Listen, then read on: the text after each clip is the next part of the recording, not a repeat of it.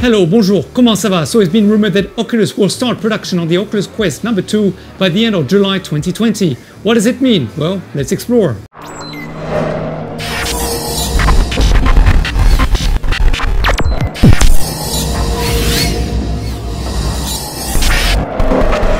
If you're new to the channel, I'd like to welcome you to VR Essentials. My name is LazUSK and we talk about the practical uses of VR. I'd also like to welcome back our regular viewers. Now, if you go to the vressentials.io's website, you'll notice an article published by the Asian Nikkei Review, which talks about Oculus potentially starting production on the next Oculus Quest by the end of this month, which is July 2020.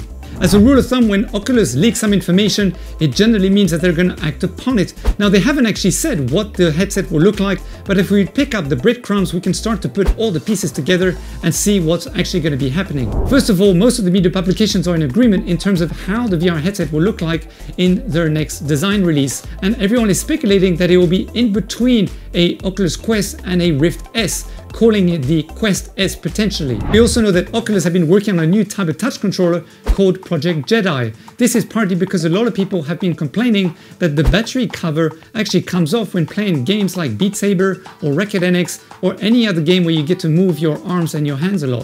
The Valve Index controllers have been proven to be one of the most successful and popular controllers in the world of VR, so perhaps it could give some indication that the next touch controllers will have more sensors so that you have more adaptability when you're playing a VR experience. If you look at the Pico Neo Geo 2, which was released recently as a standalone 6-door VR headset, you don't actually need batteries inside of the controllers. You can just recharge them directly with a USB-C, as you can also do with the controllers of Nolo. And of course, Nolo basically transformed your 3-door headset into 6-door. So it's possible that Oculus will actually omit batteries altogether from the next touch controllers. If we talk about battery life, we can talk about the P1 Pro 4K, link in the description below the like button to that video, which is a standalone 3-door VR headset, but it will last up to 5 hours. Now, if you use the Nolo on top of that, it will eat up the juice of the VR headset, but it will still last for a good 3.5, if not 4 hours. So undoubtedly, it's very possible that the next Oculus Quest will also last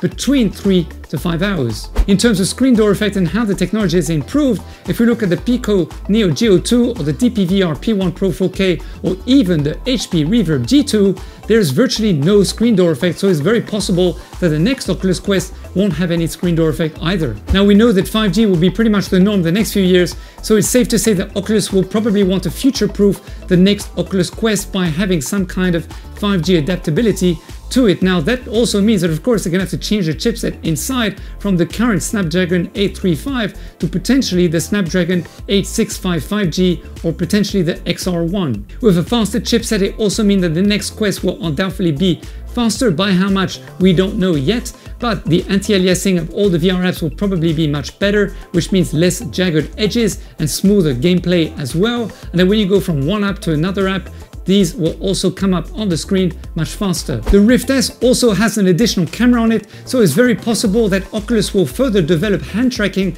by adding more camera trackers on the Oculus Quest itself, so that when we're actually moving our head or our hands away from the headset, we can still use our hands, because at the moment our hands are pretty much defined by the positioning of the actual headset and where we're actually looking. Now, even though Oculus are currently dominating with 35% market share in the industry, they of course will want more people to get into VR, and motion sickness is definitely something that's played a lot with the current Oculus Quest, so they're gonna have to bump up the refresh rate from the current 72 to 90, if not 120 Hertz, but that will depend on the pricing of the headset. Alright guys, thank you very much for watching today's video. You are awesome. To discover more news and AR VR creators, subscribe to the channel or go to our website at vressentials.io. Until next time, hit the like button as well, share some love so that you and I together we can grow the community and help as many people as possible in virtual reality, because at the end of the day, that's what we're trying to do here. Alright, stay safe, take it easy, and as always, DJ, take it away.